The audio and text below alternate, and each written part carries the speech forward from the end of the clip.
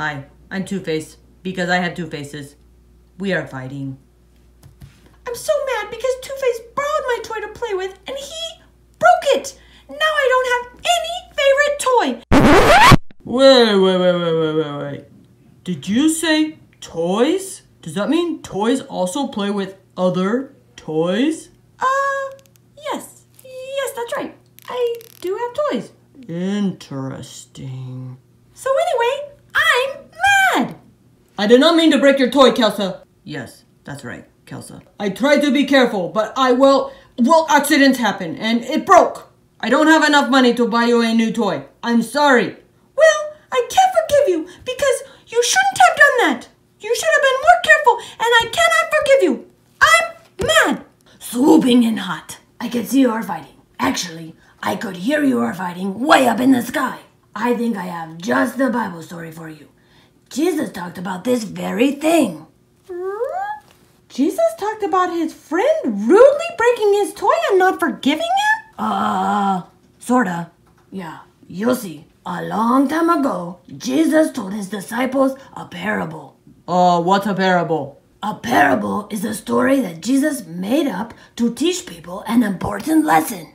Oh, cool, like books. I love to read books. Yes, kind of. So one day, a long time ago... Hi, I'm Peter. I'm not made up. I really existed. Jesus, I have a question for you. What's up, Peter? How many times should I forgive someone? Like 7 times or so? Oh, no. You should forgive 70 times 7. In other words, you should never stop forgiving. Let me give you an example. It's kind of like this. There was this dude who owed the king millions of dollars. Hey, I am the king. You owe me millions of dollars. Pay up. I cannot pay that. Fine then, I will sell you and your family. Off you go. No, please have mercy on me. I don't have money. Oh, please. Okay, matey, I will take away your debt and I will forgive you. You may go. Hooray! Goodbye. Hey, you! You owe me thousands of dollars. Pay up now. Please forgive me. Please forgive me. I do not have enough money. Give me more time, sir. No! Take him to jail. Don't let him go until he pays me back. You will go to jail to infinity and beyond. That's terrible.